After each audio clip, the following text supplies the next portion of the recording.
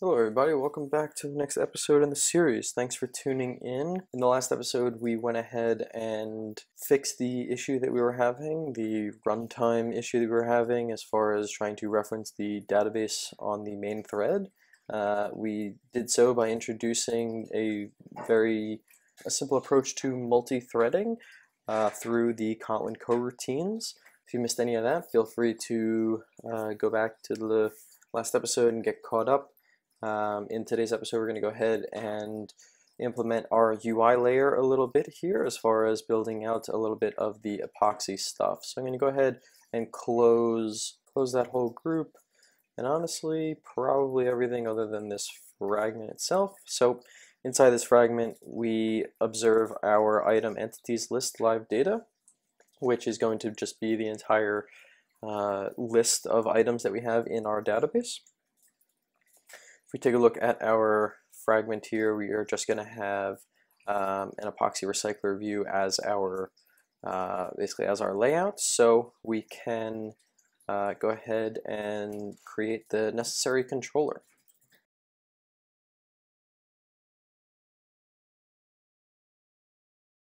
I'm going to do the same thing here with loading states.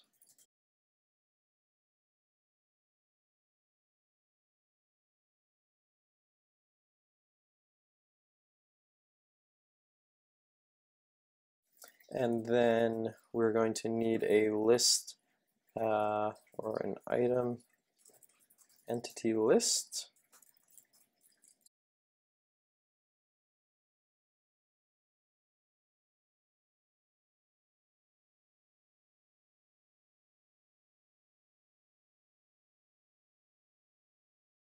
Okay. And then in our build models, we will go ahead and just capture our loading state.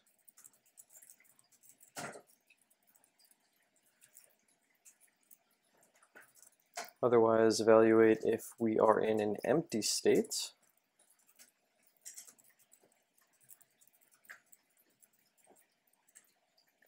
And then lastly here, just iterate over each of our entities and do something with them.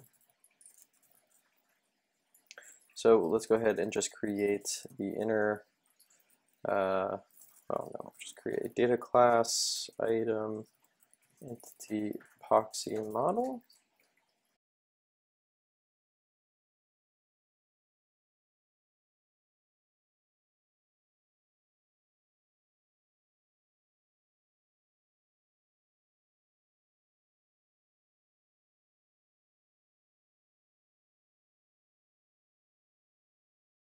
Okay, so a couple of things I actually forgot here, but we needed our helper view binding Kotlin model class here, which was just copy and pasted from a previous season, which we kind of discussed where this comes from, how this works, etc.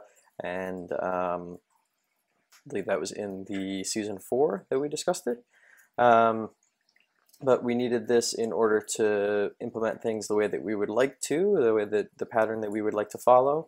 Because of that, we needed to add a little IDs XML file here that just simply has this little information in it so that everything works properly. So I apologize for not having that, but we've gone ahead and created our epoxy controller. We have a state to handle the loading. We have our entity list. We handle the loading and the empty states, and then we can just go ahead and do the item empty epoxy model with the item, set the ID to be the item.id, and then add to this, right? So pretty standard stuff here for a basic implementation of the epoxy controller. If none of this makes sense to you, you kind of dive into it a bit deeper in season 4, so go ahead and get caught up there. I'll probably post a card in the upper right hand corner to help you out finding what you need. But now we need to actually go ahead and define the layout of what we are going to do here for each item. So we're going to set the height to wrap content because you know, we're in a vertical scrolling list. Let's set the padding horizontal here to be 16 dp. Sounds pretty normal. And then, well, let's take a look at our item entity and what we have here to kind of, you know, the data that's going to end up driving this UI here.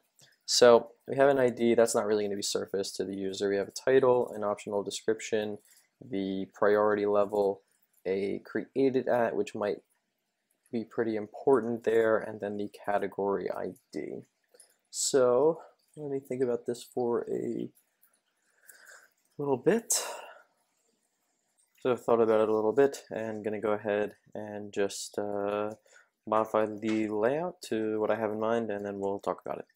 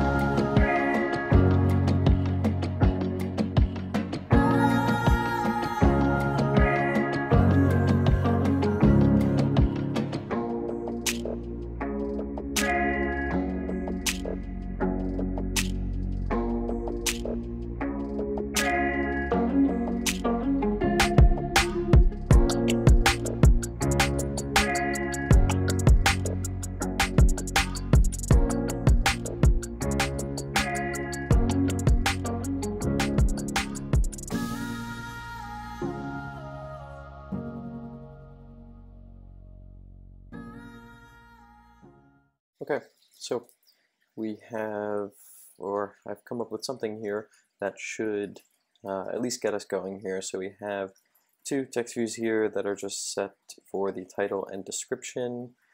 We have our delete image view here that we can go ahead and select. I guess, you know, remove it from the list essentially, and then a little, I don't know, priority thing here, or whatever the case is, that has a different background color based upon which priority we have it, and so we'll be able to kind of you know, set that accordingly. Just go ahead and change that to tools really quickly. All of this is wrapped inside of a material card view, so that's why if we look close enough here, or if I can get it,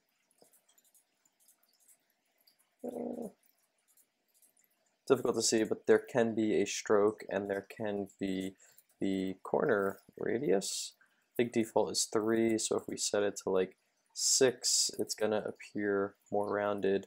If we quickly set it to 16, you can very easily see how rounded it actually becomes. So let's go with 4 for now, see how that kind of looks and how that plays out. And then if we wanted to have a stroke as well, we totally could set that, which maybe we will. Maybe that'll set, or that'll match the priority color or something along those lines. That could be kind of cool to theme it. And then if we go ahead and take a look at where we're using this inside of our epoxy model, we can go ahead and like link this up. So we have a title text view. We can set the text of that to be the item entity's title. We can say if our item entity dot description, if it equals null, we're going to set our description text view's visibility to gone. So we can say is gone equals true. Else we are going to say that is visible is true for the view itself, and then the description text view dot text is going to be item entity description. Cool. So we optionally hide this this view if we don't have it. So for instance, it would look like that. So it'll be a little bit of a smaller item there. So we'll see. Maybe we'll play around with it. Maybe it doesn't go. Maybe we just set it to invisible. Yeah, if we set it to invisible, the problem is the title looks a little weird. Yeah, we'll see which one's worse in practice when we get into it. But for now, we'll go ahead and just do that. We have our delete image view. We will set an on-click listener to do, we need to delete our item. And then the priority text view, set on-click listener. I go ahead and say to do, no, let's just do this right now, why not? Let's go ahead and build an interface that we're gonna use. So we'll make this the item entity interface. We'll say function delete item entity with the item entity itself. I like to use the word on to kind of signify an action beforehand. And what was our other one? Oh, on, we're going to call it bump priority with the particular item entity. Right, so if we go ahead and actually enforce this to be a member of our constructor for the controller, we can go ahead and say the item entity interface, blah, blah, blah. And then we could also require that during construction of our epoxy model. And here we can just say the item entity interface. And then at this point we can bubble up our events. So we will call it item entity interface dot on delete with the item entity. And here we can call it item entity interface dot on bump priority with our item entity. So at this point, we have everything wired up here.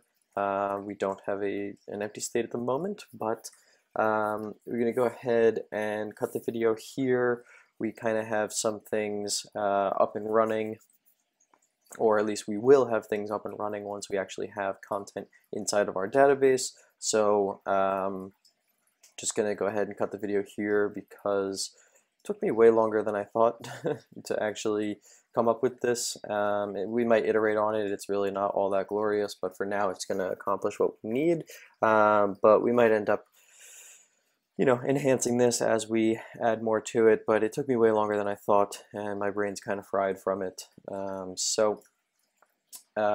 We are going to leave it here, and then in the next episode we will pick up where we left off here and continue our implementation of the epoxy controller, and then actually hook everything up back to the fragment level itself, and we'll go from there. So I am looking forward to seeing you in the next one.